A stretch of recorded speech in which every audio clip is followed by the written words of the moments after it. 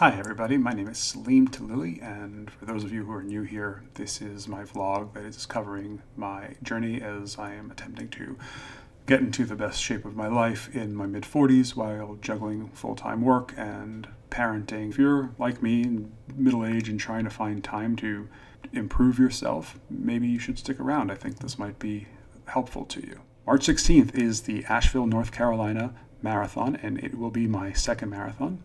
I did the first marathon in New York City in 2022, and I haven't really done much training since, but I figured that if I set myself a goal that I will work towards the goal, and I have been. I've been running faster and better than I ever have. When I trained for the New York City Marathon, I was slow and really out of shape. Honestly, I had never run before. The only time I've ever run was for the ice cream truck. So when I was training for the New York City Marathon, I never broke a 15-minute mile, but I still managed to finish the marathon in about 9.5 hours. A win's a win. It has spurred me to want to do better. My goal is to do this marathon in about 6.5 hours, and I believe I can. I was able to finish a mile in about 13 minutes and 20 seconds, which is almost 2 minutes better than my previous best. I'm happy about that. I haven't really been able to do any distance runs because, well, two things. One, I've had this problem with gout, which has really affected my foot. And I think the other challenge that I've had is that I haven't had much energy for these distance runs. And I think that is partly due to being on carnivore, meaning I don't have easy access to blood sugar, and also probably because my electrolytes are low.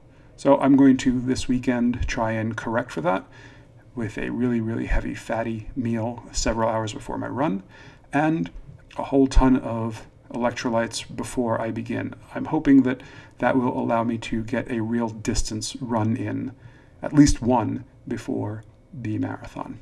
There is a chance that I will not be able to finish this marathon in 6.5 hours, which is the official cutoff time, and that will suck. But I won't consider that to be a waste because, well, the goal was to train for the marathon. That I have been doing. I've been doing it far better than I would have if I didn't have some kind of a goal. The medal is not the point.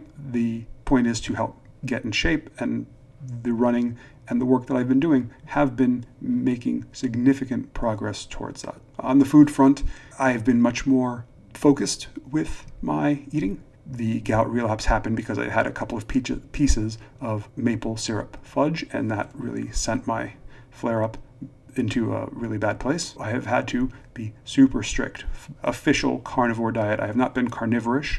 I've been carnivore for the last several weeks. That has resulted in significant drop in weight. I've dropped about 9 pounds in the last 2 weeks and been able to keep it off because I've really eaten nothing but eggs, beef, bacon, and that's about it. So this last week, my go-to meal has been smash burgers. I have been getting better at that. The caramelization of the smash burgers, my food, by doing one thing and doing it better every time, it has gotten significantly better. And I find it very filling and satisfying. It's a cheap meal. That beef is nutritionally very dense. The one main challenge is that there's no bun, and that is psychologically it's not quite satisfying enough. So I've got to figure out a better solution for that will allow me to get some of that psychological satisfaction. I think I stumbled upon it. I have been making cheese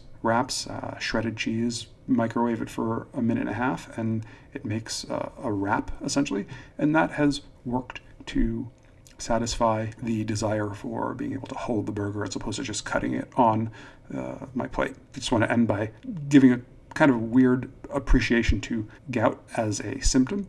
It has forced me to be more focused on my diet because I know that even a little bit of veering off the path right now is going to make problems for me. I have to be appreciative of the fact that my body is telling me, don't do this, don't fall into temptation, because there is going to be a steep consequence. I'm going to run tomorrow, and I will keep you all posted. Have a great weekend. Take care.